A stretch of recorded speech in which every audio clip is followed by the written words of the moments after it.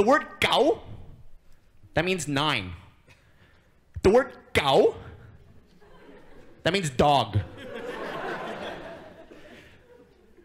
The word gao, that means teach.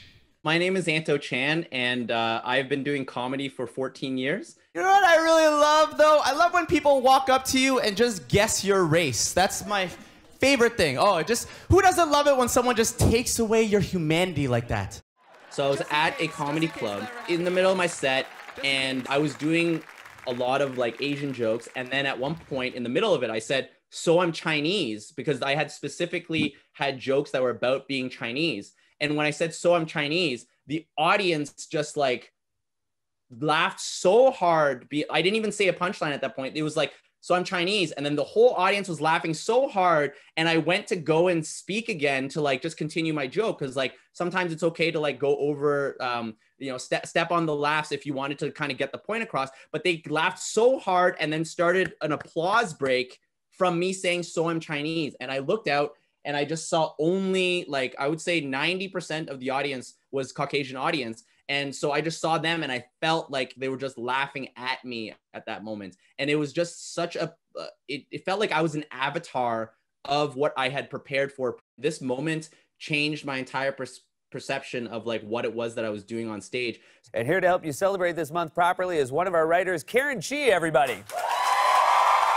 So if you're a white person trying to join in on the fun, I've got some do's and don'ts for you. Number 1, don't ask me where I'm really from. Because when I say I'm from a suburb of San Francisco, I can tell you're disappointed. When I'm in California, I think because there are so many Asian Americans, especially in the Bay Area where I'm from, people are sort of like not that, nobody really cares if you're Asian because everybody is, sort of the vibe. And then in New York, people definitely ask where I'm from, expecting to hear the name of an Asian country. When I was in high school, I became like obsessed with the idea of, like comedy shows and writing comedy and doing it and things like that. And I had printed out pictures of all these people that I really admired, in a very sort of high school way. Like these are people I Sure, yeah. And then one day when I was in college and I came back home, I like was looking through these pictures I printed out and I realized they were all white people. And it was like all white people and Mindy Kaling was like the only Asian woman I saw.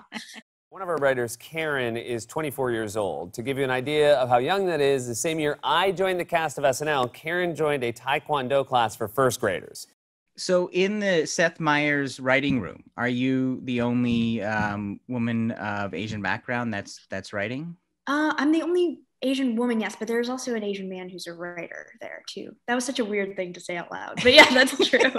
There are like a set of stereotypes that people assume when they meet me, just because I am also like a physically smaller Asian woman. I think people assume I'm going to be very like sweet and like docile is a word I've heard to describe Asian women, and like submissive or, not particularly loud or opinionated. And I don't know if I'm loud, but I'm definitely opinionated. I'm like, a normal person who has thoughts. Yeah. It's ants like the insect, toe like my foot, and Chan like my face. Earlier on in my career, I would just exploit all of these specific stereotypes that were made of Asian people because we knew that it would work. We knew that the audiences were usually white audiences that were really excited to hear a powerful Asian voice joke about stuff that they've already know the punchline of. I used to just end the jokes where the stereotypes were, and that actually contributed to the negative way in which other people viewed Asian people. And that's something that I actually regret a lot. I have this thing called a man bun. I don't know if anybody, you're laughing at that, sir, I know, man bun. But I can't wait till the day that one day we could just call it a bun, where men could finally get rid of that man bun idea. That's just a little bit, we'll evolve towards that, right? But I also have like a ridiculously like long, oh, okay. Is this a Pantene commercial? Oh my God. Oh, it's happening right now. Now, I think that it's changed a lot in the last decade or so, where storytelling is incredibly powerful. A lot of emotional state that people will bring people to and then bring them to the overcoming that challenge. How that's changed. Even if you watch a lot of comedy specials, you notice that evolution. And so the influence on Asian performers, I think has been that we aren't always trying to be as flashy and as big as we previously were. And what that's actually done is that it's made it so it's not just so centralized on stereotypes and then ending the joke at the stereotype. What we do is we actually talk about the stories that get us to the stereotype. And then we also are able to address how that stereotype affects us when we are talking about that. So that in itself, the evolution of that and the time that we've been able to give to that, I think is a huge thing that's been such a success in the time that I've been in comedy. I know you're excited, but is Parasite winning really that big of a deal? Yeah, I'm Korean. Parasite winning so many Oscars is a huge deal for a lot of reasons. First of all, do you know how powerful that movie is? It made Americans read for 2 hours. Librarians can't even do that. And you guys, Parasite won 4 Oscars. That means last night, 4 separate times, people had to stop and acknowledge Koreans.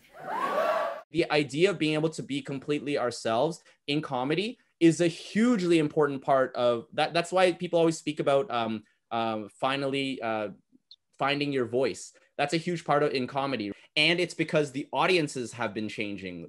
As we're sort of making more shows, I think inevitably they will all have different perspectives because they're made by different people. And, you know, there's really no such thing as like the Asian American perspective because there are so many different kinds of Asian Americans and Asian people, and they all have different, you know, stories to tell. And so I think as long as you just keep that door open and let more people tell stories sort of organically, you'll get to see a lot of different kinds of them. A lot of times people think, well, isn't just comedy and joking around, like, how is that really making a big change and stuff like that? But in truth, us being able to have fun and us being able to enjoy our time on stage and to be able to share our stories is incredibly important, incredibly powerful, because what that does is that sets up so that what it is that we're fighting for is our rights to be able to have joy. And joy is an incredibly important part of activism, I believe.